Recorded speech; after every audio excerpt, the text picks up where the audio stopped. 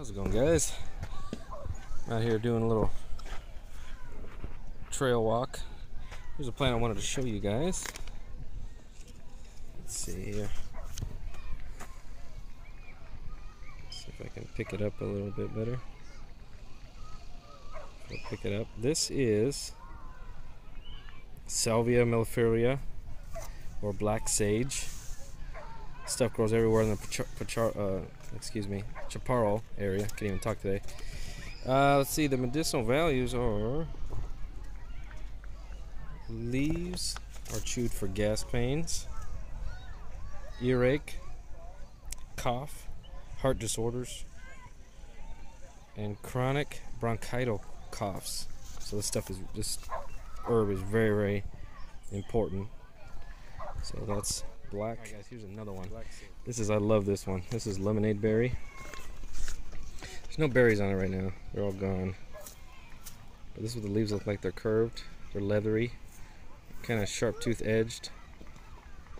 And it grows very, very commonly in the chaparral region. When the berries grow, you can put them in water, in cold water, and it gives you a nice little lemonade drink. Let's see, I'm trying to remember the medicinal value of this one.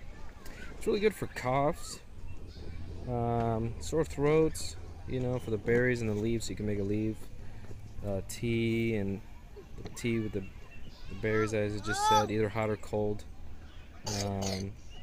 Helps a little bit with diarrhea, and that's about it, guys. Let's see if we can find another one. This looks like it'll be more of an edible here.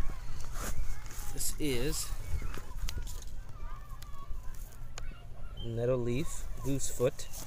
Looks like nettle, but has nettle leaves, but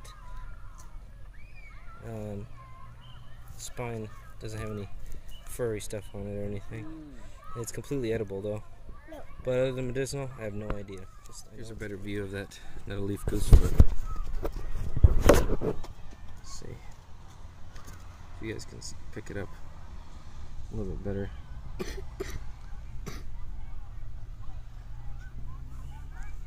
Let's say what they call it, goosefoot, because it's kind of like a goosefoot shape. Here's another common weed that we have, very common.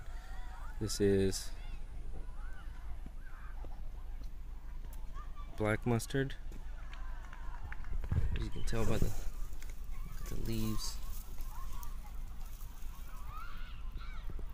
Black mustard.